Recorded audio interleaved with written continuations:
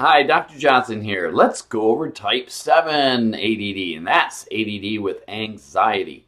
So when you look at a QEEG, or brain map, we call that our brain mapping process, we will often see overactivities or abnormal activities in the right frontal area. We call that the prefrontal cortex on the right side here. Overactivity in that prefrontal cortex area tends to generate anxiety. I'll often see patients who are on stimulant medication, and especially Adderall, where they'll have anxiety, they'll have insomnia. In fact, these folks just have a very difficult time transitioning from being awake to being asleep. So they'll have racing minds, racing thoughts. They just can't turn that brain off. Inflammation tends to be a big part of this type of ADD, so we'll often have to clean up diet and lifestyle with this type.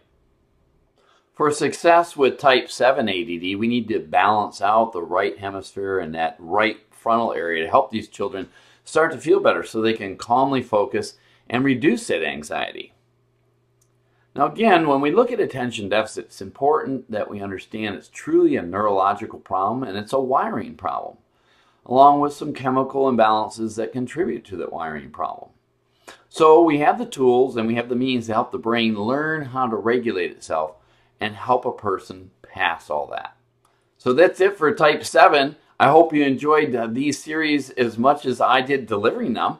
And I will write a blog article that is more in depth for each of the ADD types, and you can find links to those on the videos.